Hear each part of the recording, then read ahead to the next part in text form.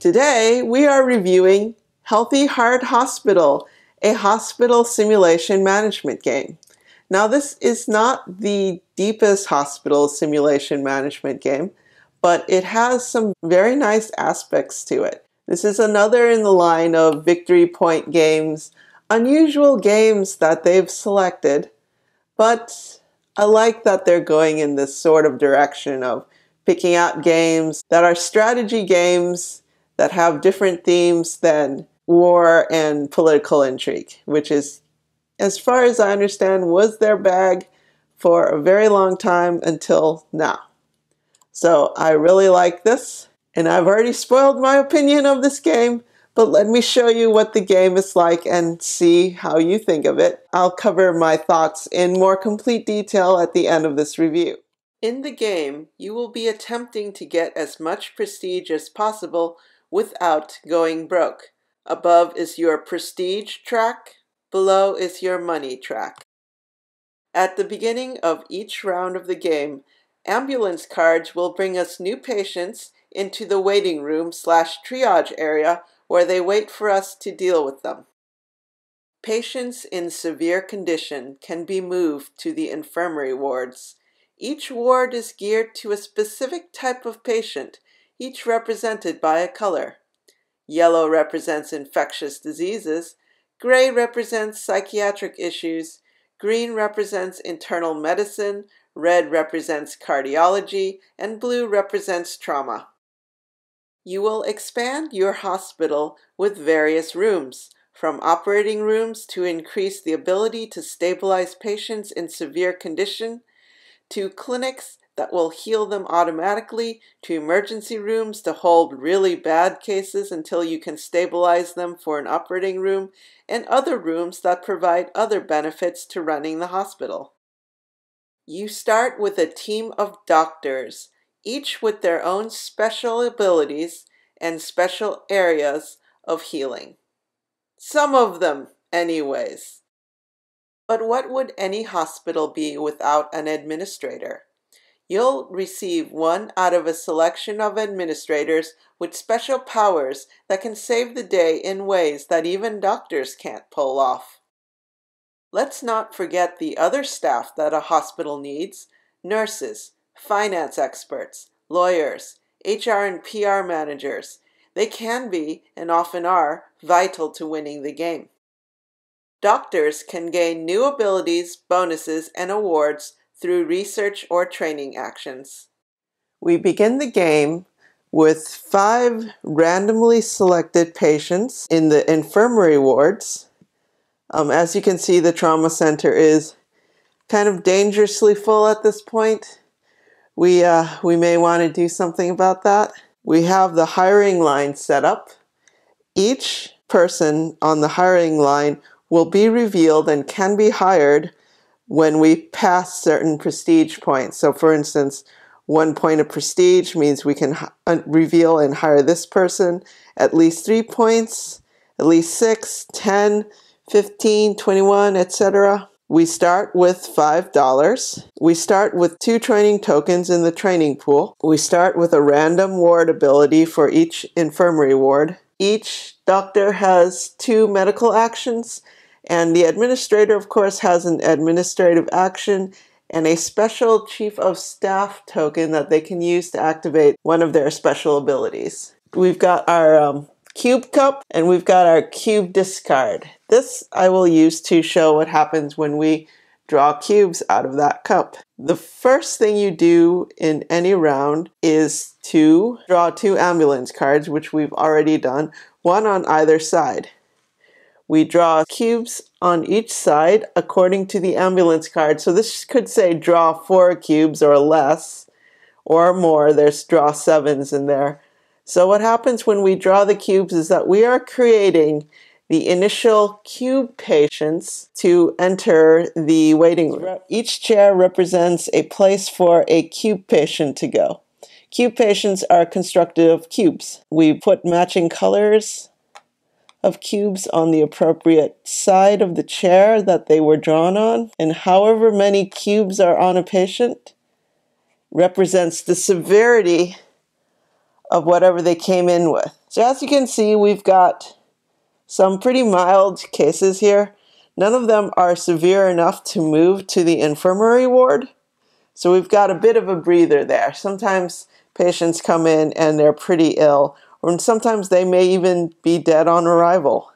We'll cover what happens when patients die later. So let's take a look at our next step of the ambulance phase, which is making the rounds. Here, each of these tokens are patients too. They are just bed tokens. So when we make the rounds, we draw a cube for each bed. If that cube matches their color, they get worse.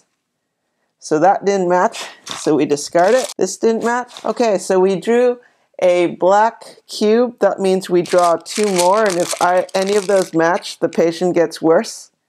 So fortunately for that one, the patient did not get worse. This patient did not get worse, but this patient does get worse. Like cube patients, we have 1 through 4 for the bed patients. So this person is pretty close to death at this point. You'll notice that the discard is going to build up during the round. Controlling which cubes get discarded and which cubes get placed back into the cube cup is an important probability management skill that you need to get a hang of in this hospital, and you'll see why in a moment. Now we go to the player action phase. There are several actions that can be taken. Some actions require medical tokens.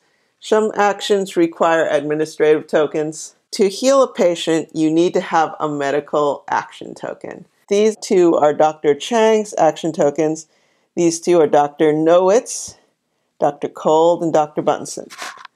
And these are Administrator Daring's personal tokens. So you need a medical token to heal a patient. Healing a patient basically means to get their level of illness down by 1 or more levels. For a medical or an administrative token, you can transfer a patient. Transferring a patient means moving them from one area of the board to another area of the board, sometimes to an expansion card, like an operating room or something like that.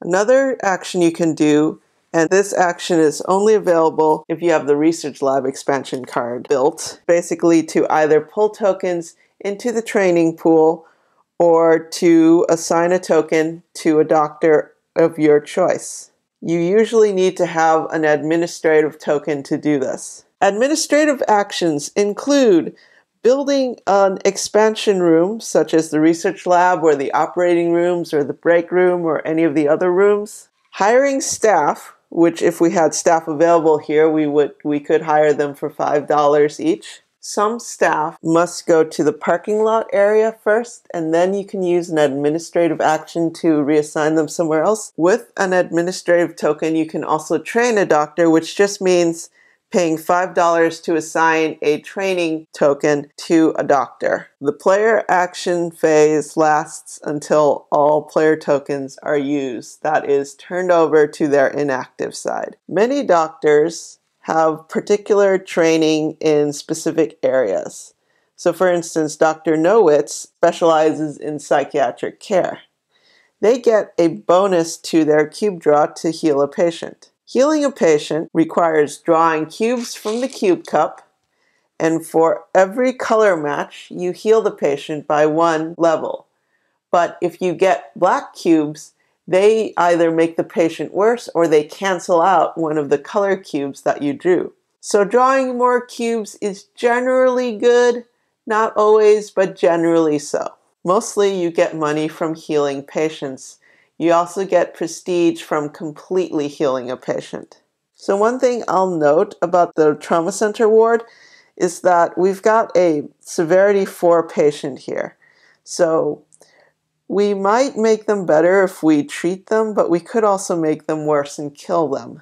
So there's a bit of a balance here, sort of like, do I risk trying to make the patient better before I've built the trauma operation room? Because operating rooms, which are other expansion rooms, allow you to better treat and better stabilize patients. So patients in the waiting room / triage are the most unstable, which, you would obviously figure from the theme, right? Patients in the infirmary wards are a little more stable. they don't automatically get worse. These guys can get really bad on bad draws on the ambulance round. In operating rooms, you have a lot more chances for the patient to stabilize than you do in the infirmary ward. So let's go with Dr. Nowitz, since this patient is pretty mild, so we have a good chance of healing them and getting a little prestige so we can possibly hire a person. Next round, we are in the infirmary ward, so we draw 6 cubes. He has a special ability where he draws +2 cubes for psychiatric care. So as you can see from the cup, we've got 2 gray cubes and we've got 1 black cube. So the black cube cancels out one of the gray cubes, and the other color cubes have no effect. So now we get to heal this patient by 1, so we just turn it over. Now, the amount of money or prestige you get is multiplied by the PV, or the patient value, which is next to this heart here.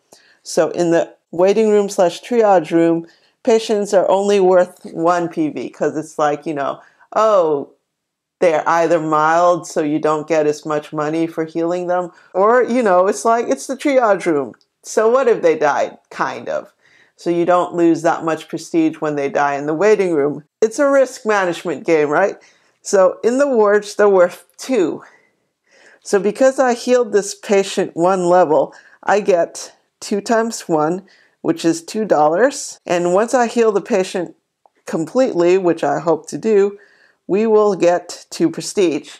One thing to note is to further control the probabilities, any doctors that have any bonuses can return that number of bonus cubes back to the cup. So Dr. Nowitz draws 2 extra cubes, so he can choose 2 cubes from the drawn cubes to return back to the cup for next drawing. So you can see how we can manipulate some of the probabilities to make them better, especially as the round wears on and we have fewer and fewer cubes in the cup to pull. So we are not going to return the black cube, but we are going to return the 2 gray cubes to the cup. And we discard these other guys. Every single action is now spent. Dump that into the discard. We refresh all the actions, and we take the discarded cubes and pour them back into the cube cup. Now we check to see our prestige level. Our prestige level is at 4. So that means we can turn over and reveal these 2 staff because they're attracted to our hospital now that it sucks a little less. So we turn these over. So our next round begins. Draw 7 cubes. We may see our first example of patient death.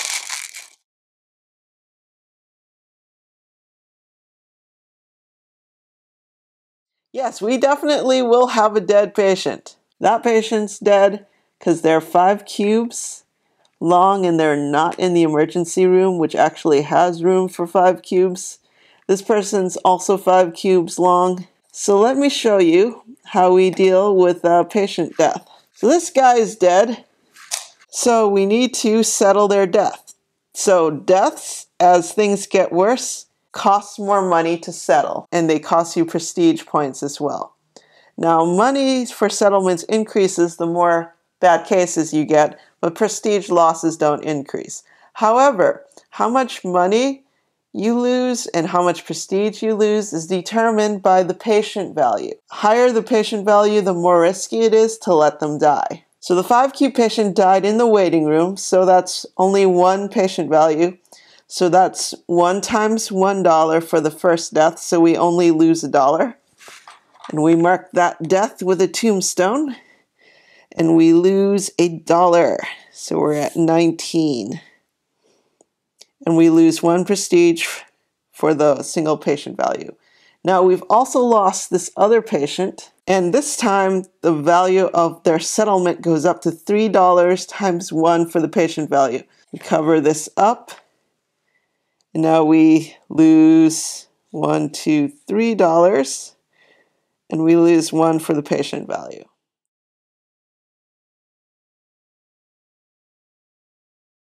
When you lose prestige points, you don't unreveal people on the job line. You keep them revealed. Okay, but first, we're going to spend some money. So what we are going to do is use Dr. Daring to build a room. We spend $10 for that room. Some doctors allow a discount on specific rooms if they build it. And how a doctor builds a room is usually through using the shared administrative token that is given by the break room. So we build the break room here, and that gives us a shared administrative token.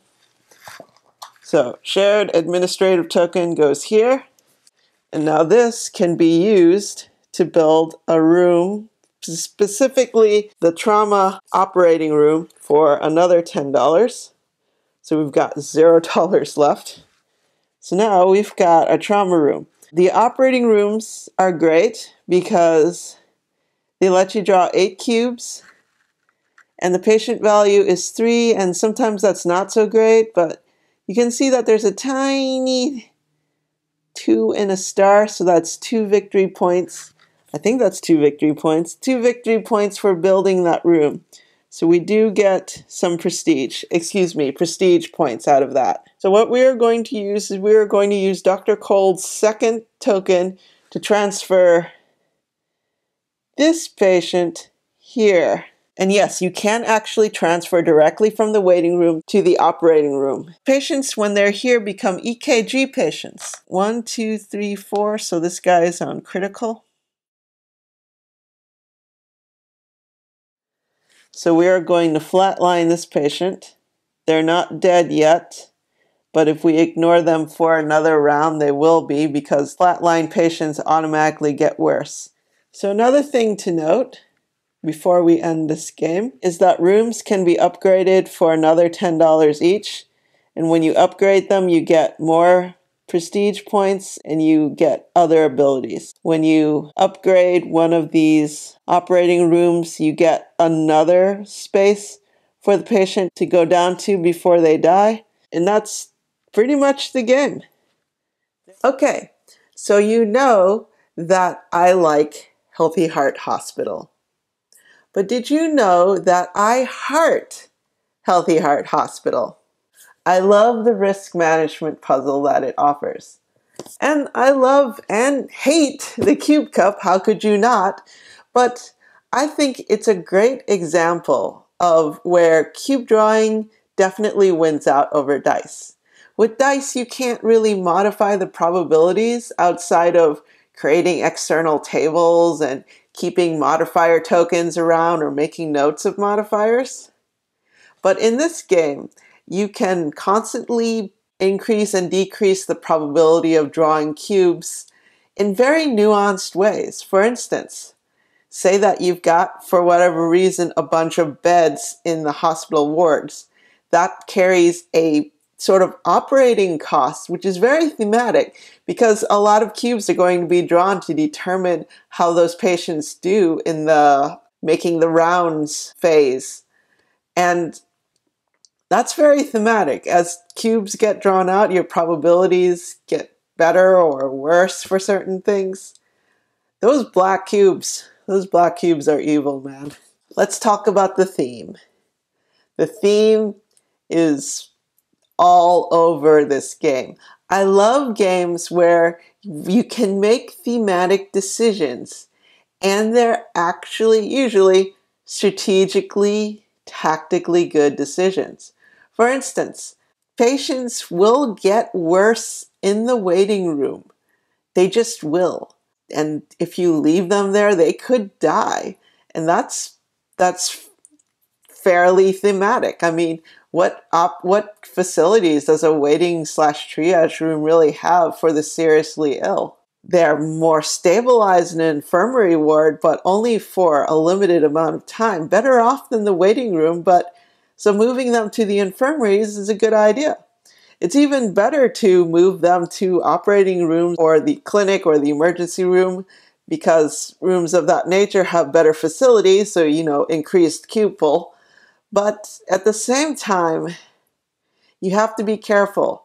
because patients dying in the waiting/triage room, that is more understandable than the patient dying in the really souped up trauma operating room. And you will gain and lose prestige and money accordingly. All that said, there's one part of the theme, and there's only one part of the theme that doesn't work for me, which is the hiding bodies part, especially that part of the game that is associated with Dr. Lucky and the morgue, where you're hiding bodies so that it's cheaper to deal with settlement costs for money. I don't like that because I am at heart a lawful good person. The idea of hiding bodies is kind of like, it seems to go against the moral grain for me. So I have been challenging myself to try to win these games without hiding bodies and without Dr. Lucky or the morgue. It's very, very difficult. It makes a difficult puzzle even more difficult. You can make the game easier by drawing less cubes when those ambulance cards come up. You can make the game harder just by drawing more cubes when the ambulance cards come up. It's a very easy difficulty moderator that way. I love the retro style art of the doctors and the administrators. I love that they have very varied looks. They look really different from one another. That's great. They're not like all copies, or, sometimes you have these games and you look at the different people and they're like, is this a future where everybody is a clone? Because that's what it looks like. That you don't have that problem here at all. It's great. It really adds personality to each of the doctors in a way that it would be lacking if they didn't have such great art. I like the art on the rooms. I know that some people might say that the ambulance cards would be lacking in the art department, but the truth is that the ambulance cards, the most important part about them is that they are very distinct from one another. Like, every card needs to be as unique as possible, because during the game, after you've drawn the ambulance cards, you need to be able to mentally say, okay, I've processed those cards, so that before you draw the new ones, you aren't caught up in, did I already draw a card to cover this other place or not? Because the cards are face up on these discard piles. So what are you going to do? You want the cards to be distinct from one another without having to get totally different art for each card. Because to be honest, our eyes are drawn to art.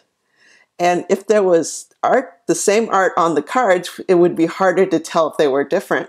So having the very, very different title text actually works better from a design and usability point of view. This game as a whole works really well. There were some questions I had that I asked on BoardGameGeek, and I got a lot of quick, immediate answers from the designers. That's something I love about Victory Point games. The designers and the publisher and the developers are all very helpful and active on BoardGameGeek. You can't say that for all game publishers.